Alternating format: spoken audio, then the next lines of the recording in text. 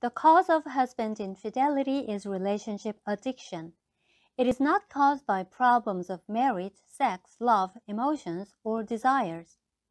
The husband has developed a psychological disorder in two components of psychology.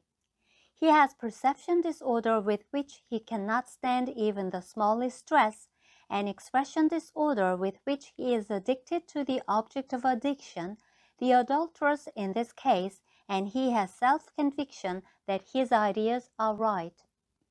He develops relationship addiction when he perceives the adulteress's expressions such as speech, actions, and facial expressions as responses, or when he develops desires for the distorted relationship upon the perception of the adulterer's responses.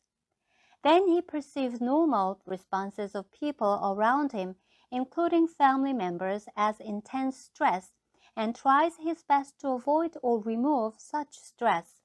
He begins to employ all his abilities and resources to develop, maintain, and reinforce relationship addiction.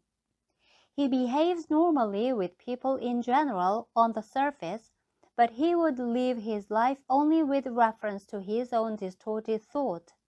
He may end up destroying normal and healthy relationships with family, friends, and co-workers. He will also develop sexual dysfunctions and intermittent explosive disorder and cannot break away from the pathological condition of relationship addiction without proper treatment. He may be able to adopt proper treatment when he realizes that his ideas and his life have gone wrong at some fundamental level, and he is destroying normal relationships and other people's lives. At this stage, the wife can help the husband by firstly treating her post-traumatic stress and building the environment where he can realize his problems and start the treatment of relationship addiction. Both the husband in infidelity and the wife in psychological pain must deeply reflect upon the path to true happiness. Both relationship addiction and post-traumatic stress bring about misfortune not only for yourself but also for your loved ones.